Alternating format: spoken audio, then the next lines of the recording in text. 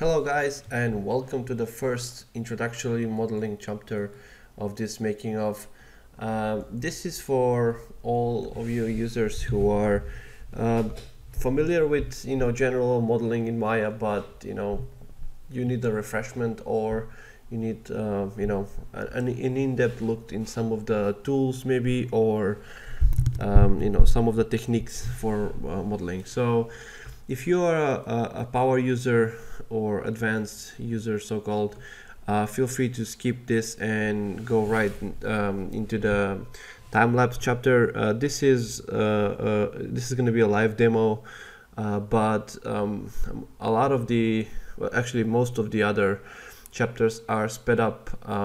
Some of them more, some of them less, depending on if I'm showing something new or if it's something repetitive and seen before. So let's dive in. All right, so I'm gonna start with something very simple, which is topology junctions, how to redirect topology, and that kind of stuff. And then slowly we're gonna go into more advanced stuff like creating patterns and stuff like that. So I have a couple of groups here that I have set up with very simple primitive objects. Just a simple plane to kind of get us started here. I'm gonna disable the grid and I'm gonna dive right in. So a lot of the times when you model, you're gonna need to either redirect topology or create more topology in one end, but keep the amount of edges on the other end. That can be for any reason, but the way you would do something like that is, let's say we need to have more edges coming in here, but we do not want to change any of the other edges, because let's say maybe this piece needs to connect to some other, or needs to merge into another mesh or something like that. So there's a couple of ways you can do this. The first way would be to just select a couple of faces and do an extrude. And if you play around with the offset, you get something like this.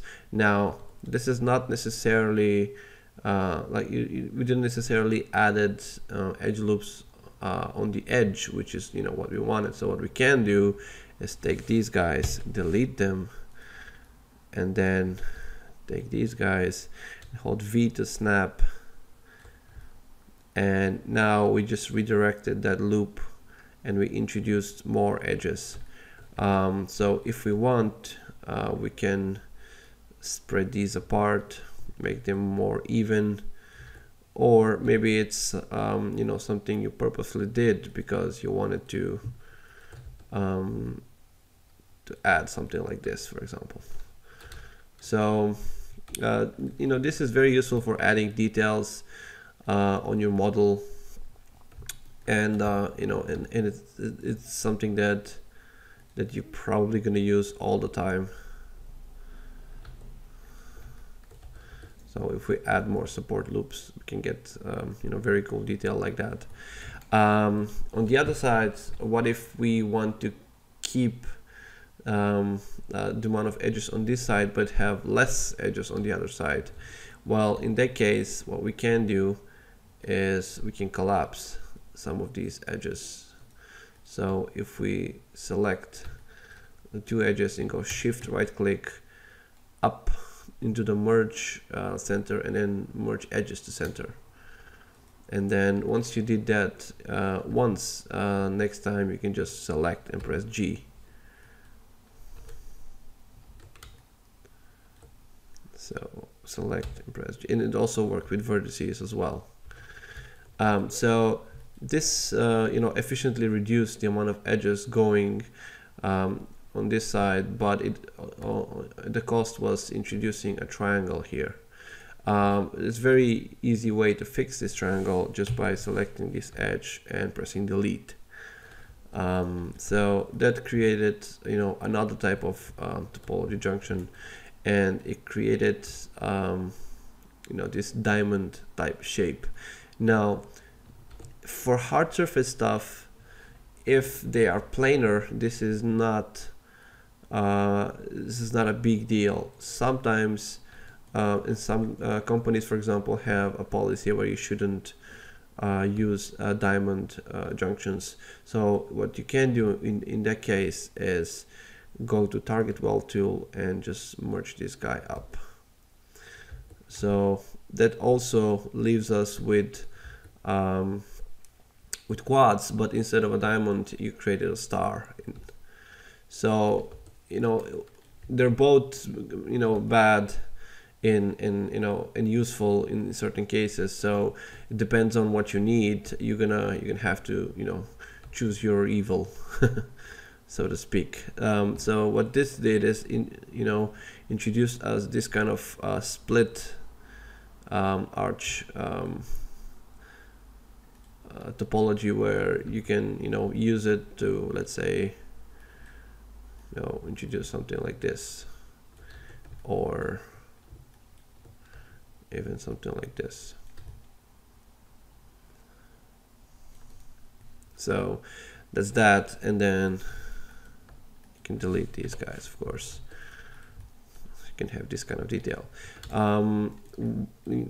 Oftentimes, when you model stuff, you're gonna need to have circular details for making like holes and like for bolts and that kind of stuff.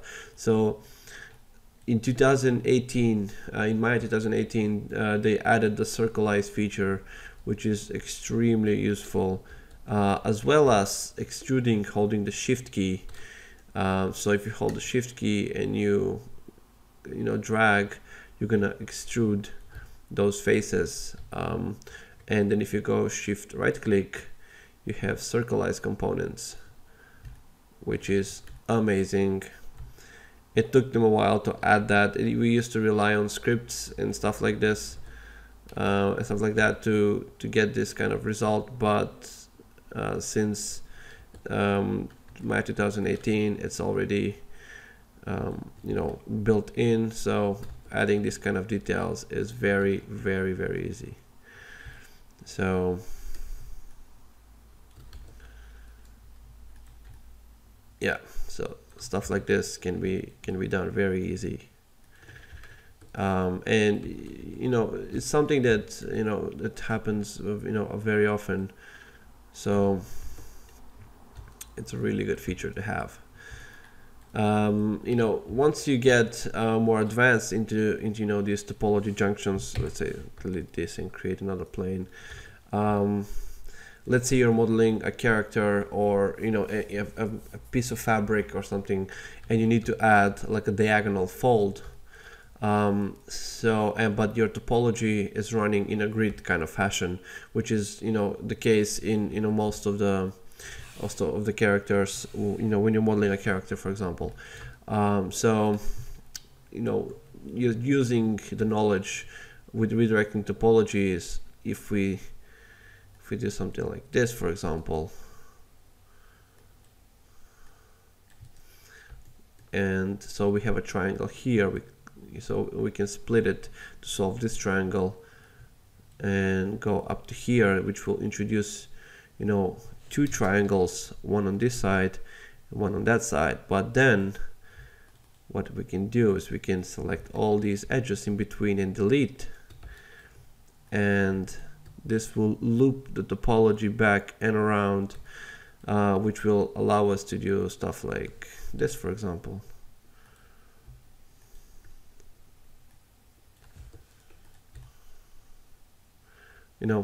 Very quickly, very easily add wrinkly detail, or the same thing that I talked about before. Instead of extruding, you can use your cut tool. I think I still call it split polygon tool. It's how it was used to called in early versions of Maya. So if you introduce something like this, you can add this kind of detail, let's say, very quickly, very easily. Let's say you have a belt that is pressing on a shirt of a character. So, you know, adding this extra volume to sell the idea that, you know, the surface is very tight, and, you know, to get like the surface tension, it's very simple and very easy. If I assign a blend material, it's going to be a bit more apparent. There you go. So yeah, I mean, this is pretty basic stuff, but I just wanted to cover it because I do use this extensively in the, you know, in the making of you know, I pretty much make a city. So I I use every you know, modeling technique that I know of in that tutorial. So I just wanted to start with the basics and, you know, kind of go up. So if we move along, I'm gonna show a few pre-made meshes. This is very simple example, but I just wanted to describe the difference between bevels and chamfers. In the scene that I did with Dublin, I basically started using bevels a lot more than adding support loops, because I knew that some of the details are going to be quite far, and I wanted to be able to pick up those highlights even from a distance, but to save myself a little bit of, you know, RAM and video RAM, because I was using Redshift for rendering, I pretty much decided to use bevels because, you know, as I'm gonna demonstrate now, they are very, very useful for this kind of stuff, especially for environment modeling. So first things first, we need to isolate just the border edges of this irregular shape, and that's why I chose this irregular shape instead of something like a box, because I wanted to showcase another feature, a selection feature, before we go to the bevel. So if you select the you know, the caps on both sides, and you go to select continuous edges, that will select all the way around, which is very, very useful. I even made a shelf button of that feature, so I can access it very quickly. So if I go shift right click and choose a bevel, you're gonna see the bevel here appears, and I'm gonna set 2 segments, and I'm gonna set the fraction to something slightly bigger, something like that. So let's say 0.9. So if you see this from a distance, you can already see a little bit of highlight, and this is using a Lambert. So let's do the same thing on this guy. I'm gonna press Ctrl 1 to go to isolate mode, and then I'm gonna select the end caps and run the same command for selecting continuous edges and then bevel, but this time I'm gonna click the chamfer button, and I'm gonna say chamfer off, and let's see 0.9. So the difference here is I'm gonna run smooth normals on both of them. So the difference in these two is the edges of this one will be subdivided either at render time, or if I press 3, which is, you know, a subdivision mesh preview. So they're very similar, but they're very different in the you know, in the same time. So if I move this closer, you're gonna notice that this one is starting to lose a little bit of a volume, while this one is keeping all the edges. Now, and this even looks like that this one is slightly further than this one, which is not the case, because if if I move this, you can see they're pretty much line up. But if I were to select this and move them apart, I'm gonna reset the normals on both of these.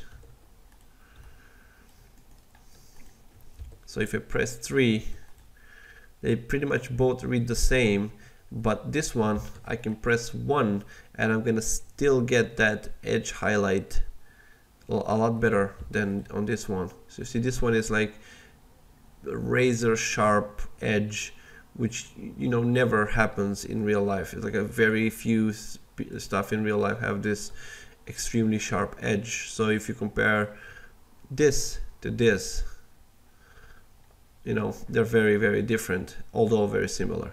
And they're both and they can both work for subdivision.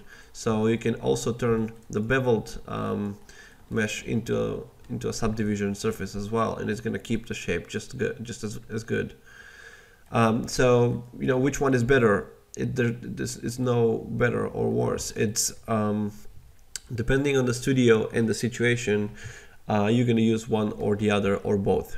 So I just wanted to point out the difference here, because I am using both of them in this render, but I'm like 90% of the models use this kind of method. So that's that. I'm gonna hide this guy and we're gonna move to making patterns. So I have one of the pieces that has this dotted pattern, but it's very twisted. It's a very irregular shape. So that is something you can do probably with texture a lot of times, but when you're dealing with high-res productions like films or cinematics for games or stuff like that, usually all of these details are modeled. So I want to demonstrate a very quick solution. How can you make at least one of these patterns, because I do make it in one of the videos, I think, later. So one thing I'm gonna do first is I want to make a tileable dotted pattern that is kind of offset. So the first thing I'm gonna do is I'm gonna select the inner edges of these. I'm gonna go create, set, quick select set, and I'm gonna give it a name like inner edges 02, because I think I already have 01 when I was testing. So, and then what I'm gonna do is I'm gonna select all the faces and I'm gonna go shift right click, poke face. So what that's gonna do is pretty much gonna take every face and it's gonna extrude it and merge itself to the center. So you get this diamond pattern. This is also useful if you want to create this diamond head pattern. So if you select, for example, let me just disable this for a second.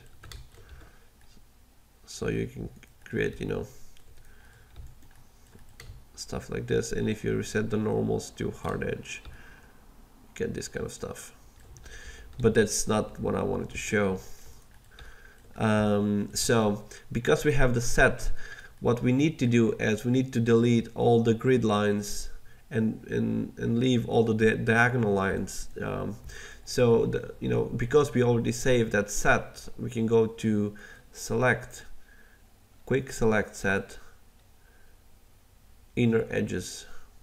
So that's going to select the inner edges for us, and we can go shift right click, delete. That's going to pretty much make this diamond shape pattern. And what I'm going to do is I'm going to delete all of these guys on the border. Oops, I forgot these ones. So if you think about it, this is not yet tileable pattern, because this like if you create the line, you're gonna see that this and this are pretty much the same. So what we need to do is we need to offset by 1. So we can demonstrate this by duplicating this, and you're gonna see that what we need to do is we're gonna need to offset this by 1. And the easiest way to do that is to select every other and delete. And then I'm gonna take the center pivot and I'm just gonna snap it here. So with that done, I can then select all the interfaces, go to extrude faces and say keep face together off. If I click this, it's gonna snap and it's gonna unlock that. So then if I play with the offset, I can get stuff like this. And then if I delete this and press 3, I pretty much get that offset diamond pattern that I was looking for. And to check if our work is stylable, we can duplicate and snap, and yes, it is. So with that done, we can merge these vertices, and we're gonna end up with this nice looking piece. Now if you want to have a straight, like a straight edge, of course you can either bridge the gaps between, or you can select all of them, extrude and flatten the edges so it's straight, but I'm not gonna bother with that. So let's say you needed to bend this into an S type of curve. Well, you can try to do soft selection or deformers, which can work, but it's gonna distort a lot of these meshes. So I'm gonna introduce you to 2 methods of how you can do this, but first we need to center this to the grid and freeze the transformation and center the pivot, and might delete the history as well. So one method that I don't see a lot of people use is using NURBS objects to deform polygon surfaces. Because of how NURBS are constructed, they're very easy to manipulate, and they can be used to deform very complex polygonal patterns. So let's create a NURBS primitive plane. Where is it? Plane. There you are. I'm gonna move it slightly lower, and I'm gonna scale it up to fit our object. There we go. There we go. So now what we can do is we can use this one, and we can wrap this guy to it, and we can deform the NURBS object, and this one will follow. So in order to do that, we need to go to the deformation menu. So let's make this more fun by extruding this one, giving it some thickness. Now it looks like a grill or something. And then we can select this polygonal mesh, shift select the NURBS, and we go to deform, wrap. So if we select this one, you see this one turns pink, which means there's a connection between the two. And the awesome thing is, if I disable the wireframe and shade it, the NURBS plane has very few points, but it can deform very, very smoothly with just a few points. So if I need to make something like this, it's very easy to deform the polygonal mesh, and it's doing a really good job by keeping the the pattern intact. Now if you push this way too far, it's gonna break, of course, but the point is you can do really fun stuff, and really complex stuff using this kind of method. And you can add isoparms to the NURBS and just have a lot of fun with this. So as you can see, even the NURBS is very linear because of how NURBS work. They're infinitely smooth surfaces, which means that it's gonna interpolate the curve very, very nicely.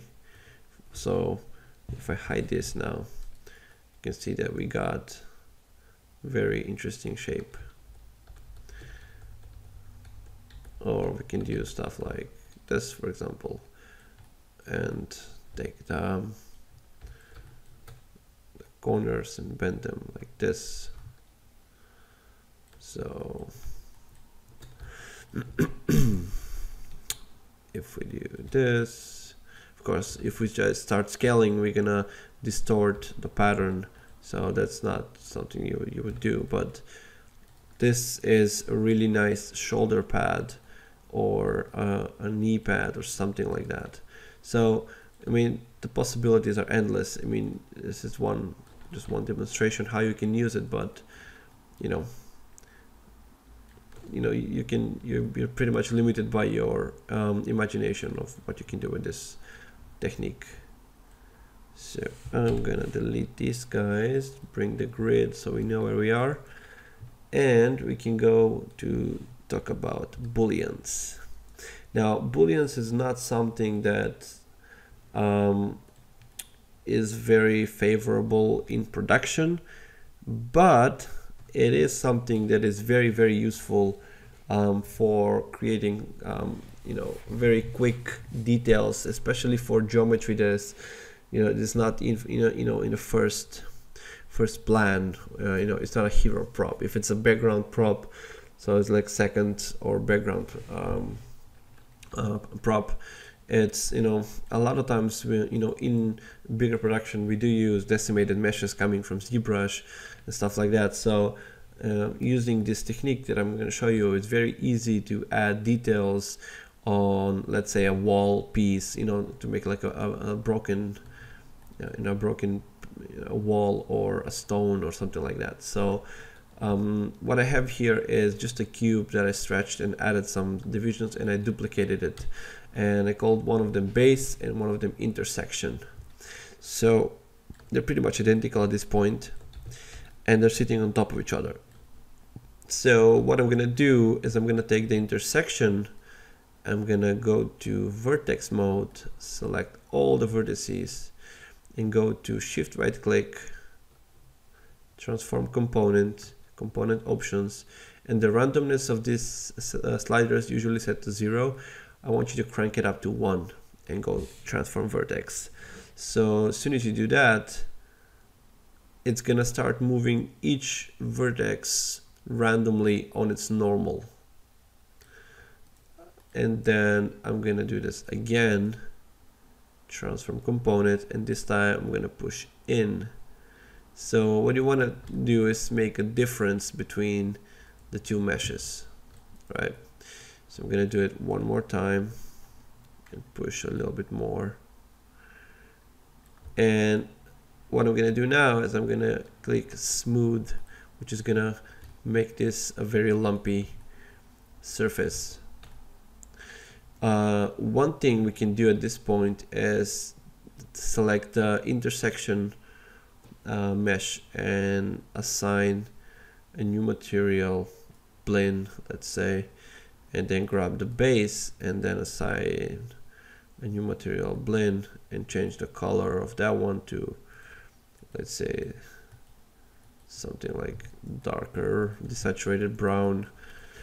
And so then what I'm going to do is I'm going to select the base, select the intersection, and we're going to go to mesh booleans intersection, and voila, you have a pretty nicely broken up wall. And the good thing about this one is if you take the transform node, that's your intersection mesh, you can still edit this live and make it, you know, very interesting. So, and because of this, because of the materials that we set up before we before we boolean this, we have material separation for the broken surfaces and the original wall, which is very, very useful for look development, because now what you can do, you can delete the history to get rid of that transform node. So now this is baked and it's locked. You can't edit it anymore. But now what you can do is, let me just clean this up a little bit.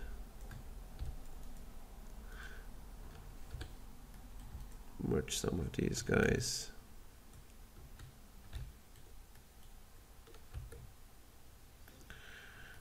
This is not necessary, it's just me being too picky about it. Anyways, so what you can do now is go to Hypershade. That's gonna pop on my second monitor. I'm gonna bring it in. So if I scale this window down, so in Hypershade I can select this mesh and I can say graph materials, and it's gonna graph both of them. So I can select only the broken up faces. So I can go right click, select object with material, which is gonna select all the faces that has that one material, and I can say extract faces. So now there are two separate meshes. So this is very easy. So if you want to, like, let's say clean this up, or if you want to you know, assign different materials to some of these guys, you can select all of them, combine them into one mesh and assign like a broken shader. Or let's say you want to fix some of these n-gons, and you can select all of these guys, sorry, not them, these guys. Select all of these guys and say triangulate and quadrangulate. So that's gonna pretty much turn everything into quads and triangles, which means no five-sided, no, you know, weird, you know, eight-sided n-gons, whatever. And you can do the same thing with this guy, triangulate and then quadrangulate. Or alternative or better solution is to select only the n-gons and run a triangulation on that one. And what that will do is, if I combine this now, well, you don't have to, but you can combine them and export this to ZBrush, and, you know, do more, like do a Dynamesh, which is gonna blend them. So, you know, so there's a lot of use cases for this kind of stuff. Or if you don't mind in your production having a few angles here and there, but you like the, you know, the grid, you know, nice topology, then, you know, you can leave this pretty much as they are. So yeah, that's the Boolean method that I wanted to show you guys. I can delete all of this. If you want to clean up something, let's say you have this metal plate, and you want it to be, you know, as perfect as possible, but because you are working and it's on an angle and it's, you know, off center and it's, you know, rotated and whatever, you got with this, you ended up with this bumps and lumps on the surfaces. So how would you go about removing something like this and making it a clean mesh? So I'm gonna disable the grid first, and I'm gonna scale this up so it's easier to work with. I'm gonna freeze it and delete history and send it pivot. So there's one method that I use. It's not perfect. It works sometimes it doesn't, but when it works, it's brilliant. What you can do is you can select, you know, a ring of faces like this. You can run this continuous edges command, which will select all of them. And then what you can do is go to slide edge tool. And if you look at it on a glancing angle, you can see all these lumps. Now, if I start sliding these left and right and left and right. The slide tool, each time you stop and when you try to go back, it's averaging the surfaces, so you can see a lot of those bumps and lumps that are running, you know, across are pretty much gone. Be careful not to snap to the end, because when you come back, you're gonna start noticing there's a big gap here and a very small gap here. So don't go all the way to the edge. You know, just stop before you reach the edge, and you should be fine. And you can do the same thing, you know, with these guys. If you want to, you know, eliminate some of the wiggly lines that happen.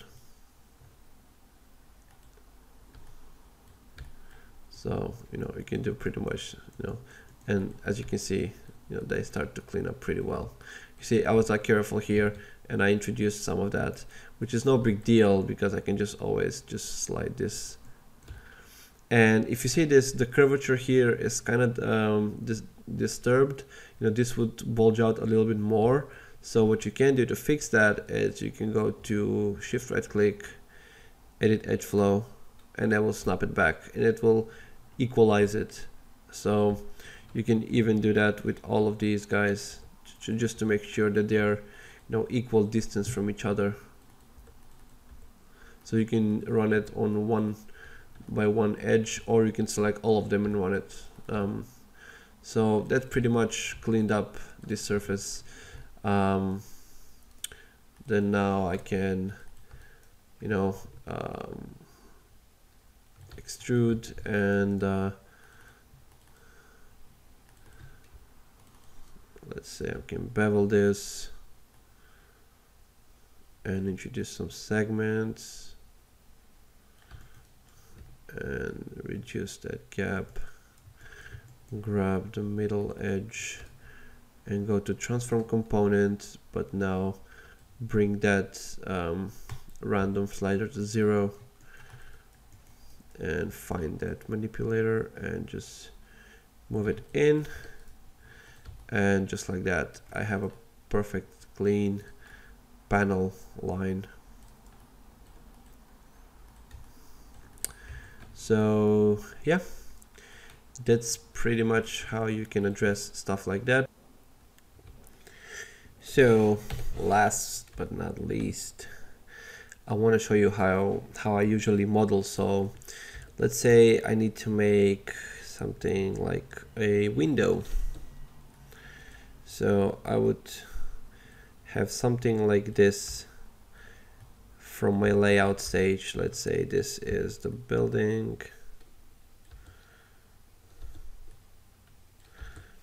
So the layout, or what I call the blocking stage, would be something like this, where I have this, let's say this is the facade of a building and this would be the window.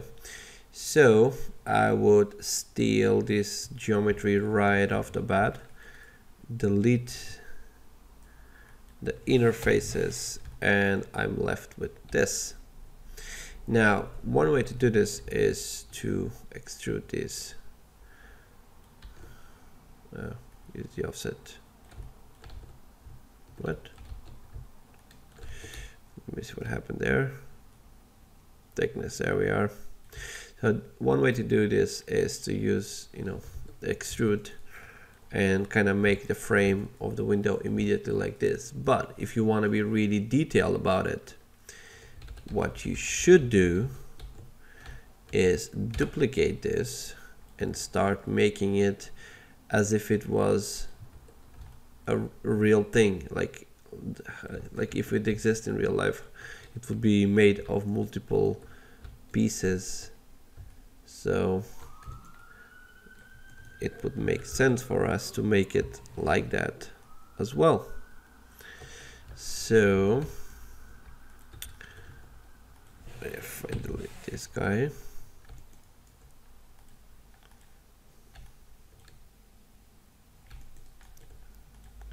if I select this edge, what I need to do is I need to get the angle, and because this and this is the exact same thickness, I can just select the bottom vertices and I can snap them like this, and I can set like these guys and I can snap them like that. So now we have the exact angle, like 45-degree angle that you would get on a window. So then I can have insert edge loop tool. I can set it to multiple edges and I'll set it to 1 and just do this. Now because this is on an angle, this is gonna show up on an angle as well, which is no big deal. We can just scale it and delete this side. So at this point I can select all of these edges because I have none in between, which is perfect, and I can say bevel edge and it will give me these nasty triangles. So I can start playing with the fraction to get the bevel width that I want. And in a lot of the pieces I actually chose to leave the triangle in, because when you add subdivisions to this one, it actually kind of creates a really interesting highlight on the edge. But if you don't want to do that, you can just up the segments to 2 and that's gonna make everything quads. So pretty much the same deal with this guy. Bevel segments 2, adjust the fraction, and there you go. So delete this edge, bring this one up. Actually, if it's let's say this is a tall window, so we can make it like this. So if you snap your manipulator here on the edge, you can duplicate and scale -1, but before that you need to freeze your transforms. So when you scale, you're gonna see what you're doing. You say -1. You can do the same thing with this guy. Set the pivot, freeze the transform, delete the history, duplicate, scale -1 on Y, and there you go. Combine, select the vertices, merge, and done deal. Now to make the rest of the window, you pretty much guessed it, you can just duplicate these guys around. If you hold J, it's gonna snap on, I believe it's like 30-degree angle or something like that. I think you can change that in the settings. Okay, I haven't combined these guys yet. So, and I have 3 of them now because I duplicated this one more time. Let me delete one of them. Combine, merge,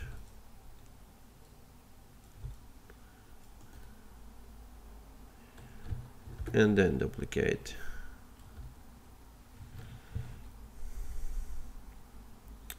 And then rotate and move it in place. Now, as you can see, I'm being very loose about this stuff because in real life, like no matter how much you try to make things look perfect, they're not, things are not perfect, and things are like misplaced, and things are, they're like overlapping, and they're like bunching and that kind of stuff. So even something like this, if you want to get like even better shadow at render time, what I usually do is, after adding a couple of more edge loops for subdivision, I obviously didn't do that now, but this is what I would do before I duplicate the pieces. So if I add something like this, what are you doing there? I can actually grab some of these guys and start to move them apart, and that actually makes things look way more natural, because in real life things break and they bend, and and dust collects in between and stuff like that. So dependent on how close things are to camera, you can go to town with the details and just add a bunch of edges, and you can even go as far as cutting an edge like this, for example, and then adding one in the middle, going back to the very first exercise we did with topology junctions. Why is this not adding edges? This is weird. Anyways, I'm gonna add them by hand. And then you can do stuff like this, so like a cracked showed. And if this is too smooth, let's say if it looks too cartoony, for example, for you, you can select the middle edge, go control right click, two faces, and it's going to convert that selection into faces. And then you can select these two as well, and you can say extrude, offset. Don't overdo it because offset is very sensitive. 0.02, 0.01. That's pretty much. So now you have, if you show the rest, you have a really cool detail of this board being cracked and stuff like that. So that is something that I'm gonna be using a lot. And then let's say if I need to make a door right next to this window, logical thing would be, if the door is the same style, to get two of these, duplicate them, control T to bring this fancy manipulator that I use all the time, click one of the arrows here and just type 180, and it's gonna rotate it 180.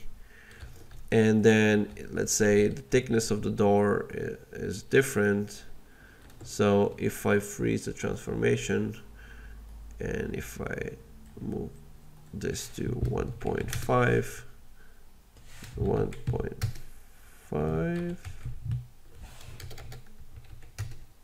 4, anyways 1.4 it is, then I can freeze transformation on this, and I can scale this guy to 1.4, and then obviously the angle is gonna break a little bit, but because we are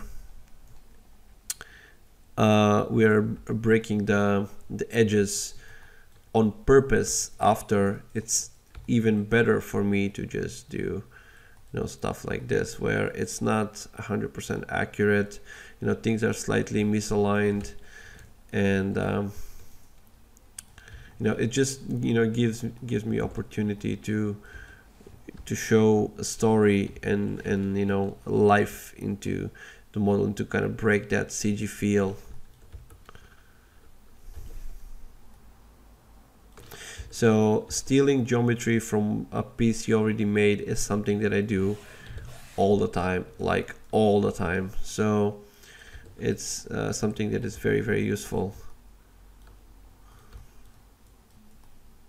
Like sometimes even, let's say if I need to make something like a metal bar, instead of creating a cube, and bringing it here and scaling it, a lot of times I would just select the two faces, duplicate face, deselect the original one, center the pivot, scale it up, select the faces, extrude, and there we are. It's placed perfectly. It's already aligned with the mesh and everything. So if I need to create something like this, if I press Shift D once I duplicate once, it's gonna duplicate with the same distance. So yeah, All right, guys. So this would wrap up this first introductory modeling chapter. I hope you learned something or you got reminded of some of Maya's tools. If you have any questions, feel free to post it in the comments or message me. I am available on Facebook as well as email. So I will try my best to answer as soon as I can. And I hope you like the rest of the videos. They are time-lapsed, but they're not too fast, so you can still see what I'm doing. Please let me know what you think, and if you have any ideas how can I improve some of my methods, or my methods of teaching or working, feel free to comment on that as well. And I'll see you guys in the next chapter. Thanks for watching.